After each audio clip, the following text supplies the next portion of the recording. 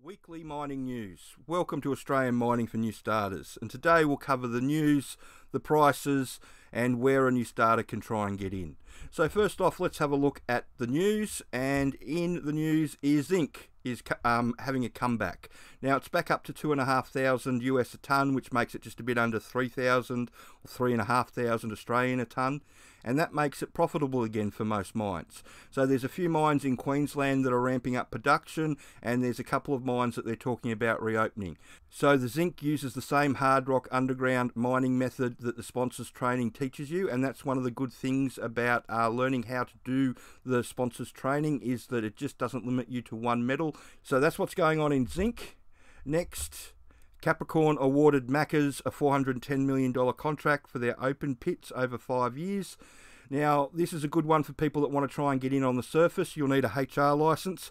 Macca is traditionally a place that will hire lots of new starters when they get the contract.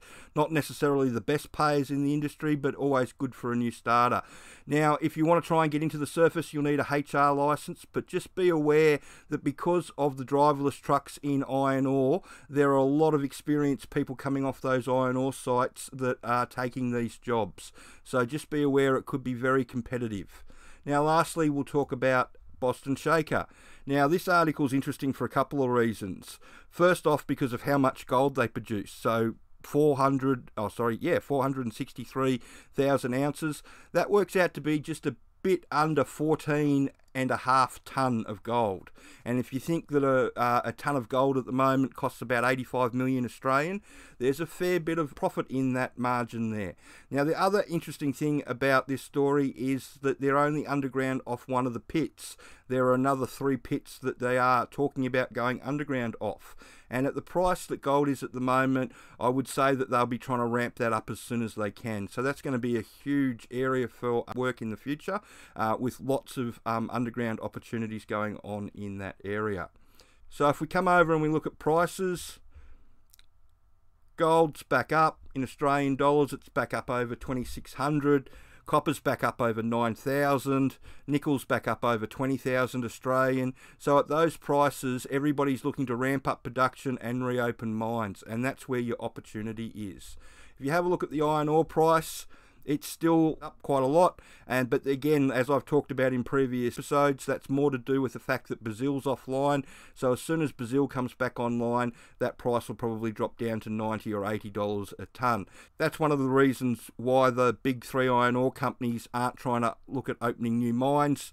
They're just trying to surf the wave of the high prices and maximise as much production as they can while they've got the opportunity to make as much money as they can.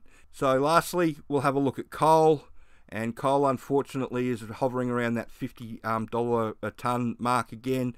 And as I talked about in the last news, hopefully this will shake itself out in the next 6 to 12 months. But at the moment, coal's probably not a great place for a new starter to be trying to get in. If you're trying to get in, then you really need to have a look at hard rock underground. So if you type hard rock underground in, you'll see all the jobs come up.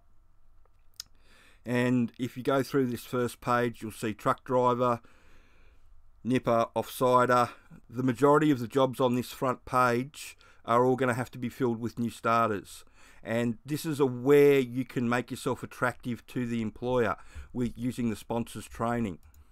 So the intro to underground mining, it only costs $450. It teaches you everything that employer wants you to know as a nipper, a truck driver, a member of service crew.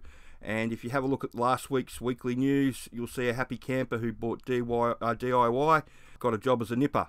And like he says in this post down here, you know, $450 is a drop in the ocean, and that's what he did. He just did the DIY. He helped himself. And literally, he'll make that back on the first day. Most jobs as a nipper, you start on between $400 and $450 a day. So in Hard Rock Underground, entry levels, you do a 2-in-1 roster, is about $110,000 a year. And if you work your way up to the jumbo, you'll be making over $300,000 a year on a 2-in-1 roster.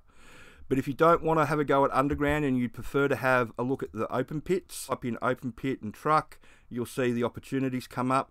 Again, you'll need a HR license for this, and my suggestion is to go to a mining town. You'll find it near on impossible to get an entry-level fly-in, fly-out job, especially, like I said before, with all the people flooding off the iron ore mines. The writing's on the wall up there. One of the big bosses for BHP sent an email round that he didn't mean to go to everybody, outlining how that they intended to replace all the truck drivers over the next 5 years. So they've had a lot of people jump ship, and those people are jumping ship into gold mines and copper mines and all the other pits around Australia that you can't use those driverless trucks in. So that's making it a little bit harder for a new starter to get into the pit work. But like I said, if you really want to have a go to the mining town, and that's probably your best place to have a look. The other area that they're screaming for people is exploration as fieldies. And once you get down a few jobs on the page, you'll see all the field assistant jobs, and these are all entry level. They'll end up needing to have to hire new people to fill most of those jobs.